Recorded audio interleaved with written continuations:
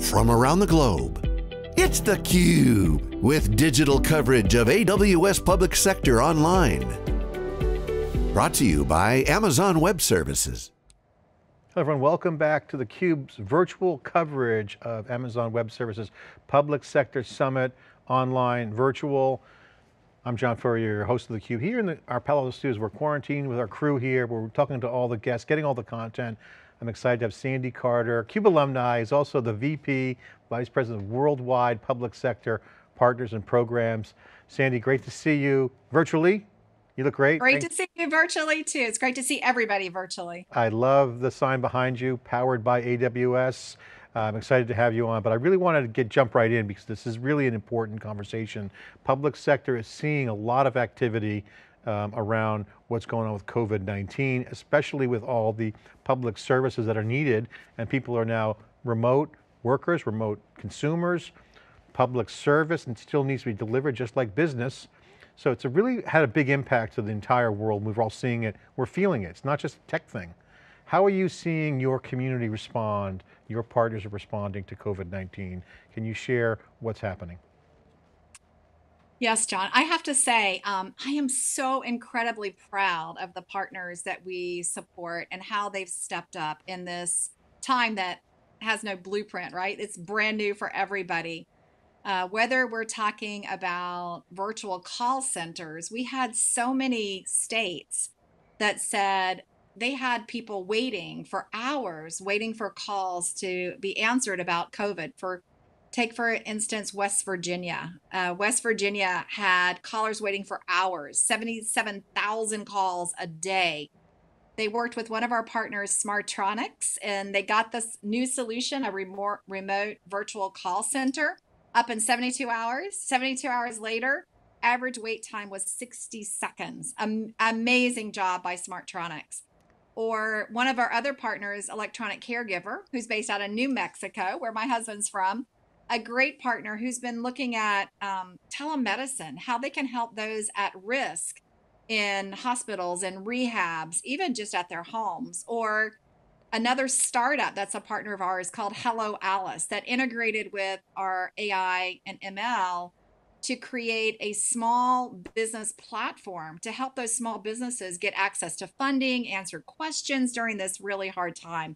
And the last example I'll give you is Intervision, one of our newest premier partners, who had a customer that came to them and said, look, I need to get a remote work solution up, workspaces, identity manager, help desk. And they thought it would take months, and Intervision was able to do it in weeks. So I am so proud and so thankful of our partners and what they've done to really impact the world, not just for their own profit, but for purpose, helping out states, governments, and citizens. And congratulations, and it's well needed. People are feeling the pain. One area I want to get your thoughts on is the agencies. We talked to the Department of Defense General Manager earlier today. All the agencies in public sector are shifting. And obviously with the limitations, they got to shift to the remote workforce. They got to be faster. They got to be agile. I know they've been trying to, but they can't just wait any longer. They're forced to. How are your public sector partners helping the agencies? Yeah, this is another just terrific story. I cannot brag about our partners enough with our agency work. So if you looked at all the agencies kind of had a tidal wave of this digital transformation, things that were going to take them years ended up taking them weeks and months. So whether it's Kansas with the Department of Labor, they had 877,000 calls a day, 21 staff, couldn't do it, worked with our partners to get a call center up and going. Or in New Mexico, again, with Accenture, they used Amazon Connect, which is one of my new favorite products from Amazon. It's a call center that leverages machine learning and AI. They were able to work with the New Mexico Human Services and get that up and going in 2 days.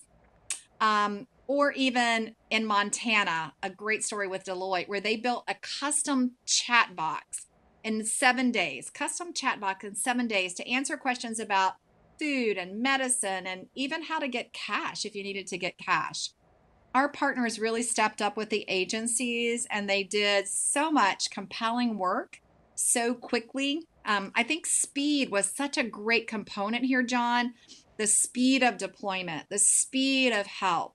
Working 24/7 to deliver these solutions, our partners really did an amazing job. Yeah, and it's really hard when we're virtual. I wish I was in person with everyone, because coming to the Public Sector Summit is one of my favorite events. reInvent and Public Sector Summit are the two big shows that I really think encapsulate all the activity. Because it's virtual, people might miss some news. What else is going on in the world of public sector partners? Can you elaborate more on what's going on around the edges, what's on the bleeding cutting edge, what's the pioneer, and what are some of the blocking and tackling that you're doing? Share some of the news, what else is going on? Yeah, thank you, John. There is so much going on. First of all, we just introduced a new partner solution portal. So all of these COVID-19 solutions are featured there. We will provide a URL for any customer looking for a great solution by our partners. We also really honed in and helped our partners during this time around FedRAMP. And you know that FedRAMP is so crucial. Security, cybersecurity, incredibly essential during this time. I know you talked to my good friend Casey from Salesforce. They were able to achieve their FedRAMP High, and we offer a lot of help to our partners to help them to achieve not just FedRAMP, but GDPR as well as HIPAA too. Some other news on migrations. We've got a competency around migrations. We've got some new funding for our partners around MAP. And we're seeing our migrations really accelerate. Once these agencies, once these states see the power of the cloud, they're like, give me more. I want to put more. And so we're seeing migrations accelerate. I know that you saw the Navy speak about what they're doing with SAP NS2, another one of my favorite partners. 72,000 users now running NS2 on AWS, 6 different commands, pretty powerful. And I would say last but not least is PTP, our program transformation program for our partners, which really is like a 110-day session to help the partners become a cloud business themselves. So they're kind of drinking their own champagne before they go out and help others. They become a cloud business. It's really powerful. This program has helped to generate twice the revenue of a typical APN program. You mentioned the Navy. I was having an interesting chat about that, and the migration was less than 10 months. Yes. I mean, again, speed, right, John? I mean, it's incredible. Years to months. And the other thing that you brought up that I find interesting, and this is something that's kind of not talked about, but it's felt, just the basic stuff like getting paperwork in, some of these processes, like you mentioned FedRAMP. There's a lot of things that go on around public sector that you just got to get done. You got to slog through it, if you will. You guys have responded well there, and this is the benefit of the cloud, having these streamlined processes. Elaborate more on that, because I think that's an important benefit, not only just solving the critical infrastructure like call centers and things of that nature, but getting business done. That's a big thing. Yeah, and I would say, if you look at it, we helped over 20 states with their insurance processes. I mean, it seems like a minor thing, but a lot of these things were manual before. We've helped many states with unemployment, very critical at this time, taking a manual process and getting it into the cloud. There are so many of these that we can go on and on about. How do you get medical supplies? One of our partners, Cohesive, down in Latin America, has been helping around some of the supply chain issues that we deal with there. Some of the things that we take for granted when you're in person, now that you're virtual, you really need to think them through in the cloud. So again, our partners responded with speed. They responded with heart too, John. One of the other things, hashtag tech for good. They responded with heart as well as they were looking at these projects and ensuring that states and agencies and governments around the world could take care of their citizens, which is all of us. It's interesting. We've talked in the past, and we've talked on camera and off camera around our shared passion around tech for good. I've been a big proponent of, as well as you, as a variety of other folks. But with the crisis, the word impact means something, and social impact is actually social impact. Getting your unemployment check, or this highlights the critical nature of why these services exist. And I think it's a real testament. I think people should step back and saying, wow, we should never go back to the old antiquated ways, because this is now the new reality. These services can be agile, They can be faster. It takes a crisis, unfortunately, and I guess that could be the silver lining in all this. So, props to you guys and having the partnership there with the partners. And to the governments and states, John, who have now, like, they move rapidly, right? All these states, all these agencies, all these governments move quickly to digital transformation. Now they've gotten a taste of it and they're like, give me more. And so the great thing to me is that this wasn't a one-time event or a one-time crisis-driven movement. Now that they see the power of it, much like what you're seeing with your business, they're doing more. And that's what I really applaud for all of them and the way that they're transforming the businesses now longer term. I'm optimistic, and I hope when we come out of this, when everyone gets settled and they reimagine and reinvent, there's a growth strategy and the expansion could be for positive change. So you got it. We're all for that, and we'll be watching that and reporting on it. I want to ask you something. I've heard that you guys will be soon expanding your public safety and disaster response partner competency. Can you tell me more about that? Yeah, so we announced and this is a hard one, it's disaster response and public safety competency at reInvent for our consulting partners. And that went over amazingly well. I mean, take for instance, Maxar, who is probably the best at delivering data, both pre and post data to a disaster. They helped NOAA, for instance, where data was taking 100 minutes to get that data down, not good enough in a disaster. They were able to achieve a 58% faster download of data so you can do something with it, use that data to make good decisions. So these consulting partners have really embraced our disaster recovery and public safety response competency. And now what we want to do is introduce this for our technology partners. So we're announcing the coming of this program for our technology partners. Now, who is a technology partner? Well, think about an ISV or a SaaS provider, these type of partners who have great solutions that target this particular area. Think about public safety right now and how important that is, or even disaster response. We have COVID, but right after that, we have all these hurricanes and earthquakes and other things that are happening around the world, killer hornets. And so we've got some great technology partners that have solutions here, and we'll be welcoming them into this competency fold as well. Well, this brings up something I've been commenting on, and I want to get your reaction to this because, when you have that flywheel pattern, infrastructure as a service, platform as a service, and SaaS, that built cloud, and we've seen the benefits over a decade plus. When you bring the business model, you're starting to see the same thing. Some foundational things like infrastructure as a service would be like compliance, instant auditing that the Navy's seeing, for instance, I heard earlier. And then that platform features to allow these new workloads. So these new applications are going to be coming on, a creative surge of application developers, new kinds of workloads, new kinds of workforces, and workflows. So you're going to start to see these new apps. So that means you guys will probably be inundated with new things. How do people get involved? Do they join APN? What are some of the benefits? What should someone do? I want to be a partner of AWS because I see a solution, I create something that's maybe unique and specialized and niche, but it solves a really important problem. I want to bring it to Amazon. How do I do that? And we want you as a partner too, John, that's for sure. So yes, I mean, if you're a partner, the very first place to start is to join our APN, our Amazon Partner Network. If you're a startup or an ISV, a distributor, a reseller, a consulting partner, any of those, that would be the first place to start.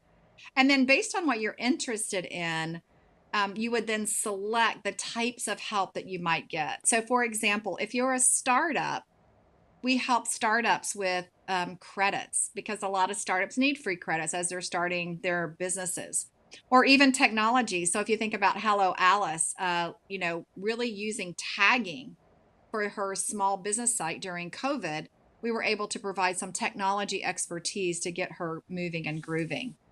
Other great programs that we have out there are things like ATO, the Authority to Operate. And this is really important, John, because a lot of our customers require FedRAMP. And FedRAMP is very costly, and not only costly, but takes a lot of time. So we can dramatically reduce your time to market with FedRAMP, really help you through with all those best practices. In fact, today we have 110 FedRAMP solution that have gone through our ATO, or authority to hire, authority to operate process. And that's 4x our top two competitors combined, 4x the number of partners that have gotten through because of the amount of time that is reduced through this process, as well as the best practices that we bring. We've done a slimmed down version. So if you're a startup and you're interested in it, like we partner with Joshua down at Capital Factory, and they've got the Army Future Command. We've got a lot of startups who want it. We've also got a slimmed down version for them as well. And the benefits Very powerful program. And the benefits of being in the cloud is you can fast track and learn from others. This is the whole point of cloud. Absolutely. And learning from others is, one of the great things that we love to do. In fact, in July, we're going to do a big partner meeting. Here at the summit, we'll have partners that participate in the virtual online summit. We're going to do a separate meeting just for our partners in July as well, to share with them some of the things that are important to them around programs and some of these APN benefits and some of the changes that we've made to help support them during the COVID crisis. And I think, the partners or the channel, or however you look at it, they're adding value, and they're a great partner for Amazon, for you guys. It's a great symbiotic relationship. Gosh. Yeah, I mean, we at Amazon could not do the business we do without our partners. They bring their expertise, their best practices, the skills and the relationships they have, the contracts they bring to the table. So we are so grateful for the partners that we have in our public sector partner program. It's one of the reasons I love my job. Every day I get to talk to a new partner on a new technology area that they're working on. It could be, spatial computing or AI, and they're helping not just move forward a business, but they're helping on a purposeful mission project usually, which are so powerful in today's world, especially with all the different crises that we've seen. One thing I want to just share with you is I talked to a lot of partners, certainly on theCUBE and in person. One of the things that resonates with partners is not only the optimism of Amazon and the programs you run, but it's the enablement. You guys really enable the partners to be successful on your behalf and you on their behalf, but ultimately the customer. And I think, and there's money to be made. So it's lucrative, they're profitable, and they could impact change. So this enabling capability is really the magic. And so I want to ask you as your final question here on the talk is, what's the vibe now? Because obviously we know it's pretty depressing with COVID, and we're going to get through this, but so there will be a day we get through this, and there'll be growth and strategies around it. It'll never be the same, certainly, I believe, it'll be a hybrid world. What's the vibe inside the Amazon Web Services public sector partner team, the community, the ecosystem? Could you just give some insight into how people are doing and what's the vibe? Yeah, I would say the vibe is hopeful. We all see the difference and the impact that we are making on a daily basis. And because of that, we continue to stretch forward and really move mountains for our customers to help them deliver better services. Our partners are jumping in all kinds of areas. First of all, for example, they are jumping in on doing hackathons to help with COVID-19. So John, Girls in Tech, we've got our partners and us as AWS jumping in to hack on different solutions for some of these challenges that are facing there. That's all about hope, hope that we can make a difference. We are jumping in and assisting on remote work and unemployment to provide hope to the teams and the community. So I would say, it's tough for all. In fact, one of my friends describes this as a crisis cake, not one level of a crisis, but multiple levels of the crisis. And I have never been with a more optimistic and positive team in my whole life, one who's willing to do what it takes. And when I see team, I mean, not just my AWS partner team, which is the best of the world, but our world-class partner team as well, who is willing to jump in there and do what it takes to help our customers. Even this weekend, I had part of my partner team and my partners working to solve a problem for an agency that was critical, and they jumped in on the weekend to make that happen. So I would say, if I could say one word, I would say my partners are hopeful. They're learning, they're curious, they're stepping out into new areas like Connect and remote work and remote learning, and they're doing things that they never thought was possible based on what's happening today. The critical infrastructure, the critical software services and processes got to be maintained, and there's opportunities. So I think it's, heads down with hope and growth. Always great to chat with you. And of course, we'll be following and covering your event next month. So I'm looking forward to it. Exciting times. Sandy Carter, thank you for joining me today for coverage. Thank you, John. It's always a pleasure to be here on theCUBE. Thank you guys for watching as well.